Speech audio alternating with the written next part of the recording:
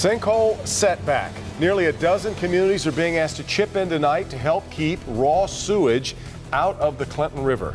Glad you're with us tonight at 11. Macomb County taking action tonight to avoid what it fears could be an environmental disaster. 11 communities are being asked to restrict water usage, from shorter showers to less laundry, anything just to keep things flowing through a sewer line in Fraser. We bring in Terry, who's live in Fraser tonight, where that work continues. Jermont.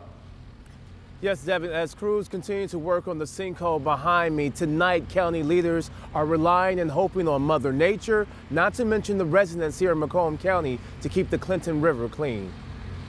After 4 weeks of digging and surveying beneath the surface in Fraser, there's a new problem around the sinkhole. It's become a dire situation. Take a look. This image, captured just 10 days ago, shows limited water flowing through the sewer interceptor. At this point in time, it is almost completely full. And this image reveals the small passage is completely blocked due to shifting sediments in the ground. So, if it rains, the raw sewage will head right towards the Clinton River. We are ready to try to disinfect if we have to dump raw sewage into the river.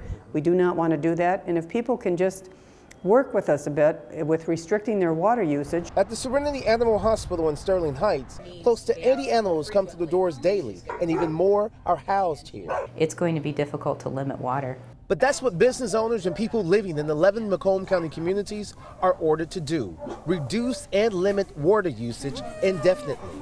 The grooming and cleaning of animals and basic disinfecting at the hospital poses limitations. We have to keep the disease level down. So, we have to clean, and we will do what we need to do. And we can work within whatever parameters, I hope. There are two places the sewage will go: inside homes or the river. I implore upon you, do everything you can to help with this water conservation. So again, tonight they are watching the forecast, hoping and praying that it does not rain. In the meantime, they are also working to build a bypass pipe to essentially fix what had collapsed today. But unfortunately, that will take another 3 to 4 weeks. Reporting live in Fraser tonight, Terry, Local 4.